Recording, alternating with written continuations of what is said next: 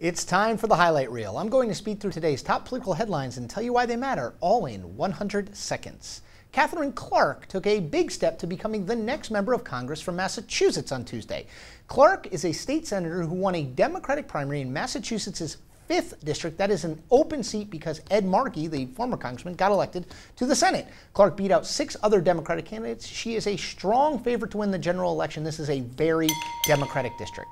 Liz Cheney has outraised Wyoming Senator Mike Enzi. So Liz Cheney, the daughter of the former Vice President of the United States, raised more than $1 million in her first quarter as a candidate in her primary challenge to Enzi, who raised just over $800,000. Now, remember, it does not cost a lot of money to run ads in Wyoming, so $1 million can go a long way. And Terry McAuliffe has increased his fundraising lead over Ken Cuccinelli in the Virginia governor's race. So McAuliffe raised $6.2 million in September. That is a record for any gubernatorial candidate in Virginia ever. Cuccinelli raised about half that amount, $3.4 million in the month.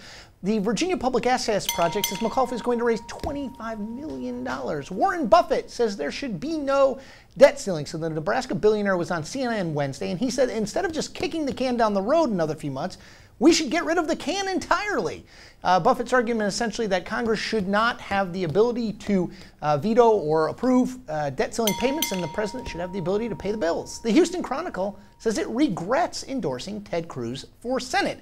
In an editorial on Wednesday, they said they miss former Republican Texas Senator Bailey Hutchison, who they say knew the importance of reaching across the aisle. Now, the Chronicle endorsed Cruz in the general election in 2012, though they did endorse David Dewhurst, the lieutenant governor, in the Republican primary. That's it for the highlight reel. If you think there's a story I should have included but didn't, tweet me using the hashtag InPlay.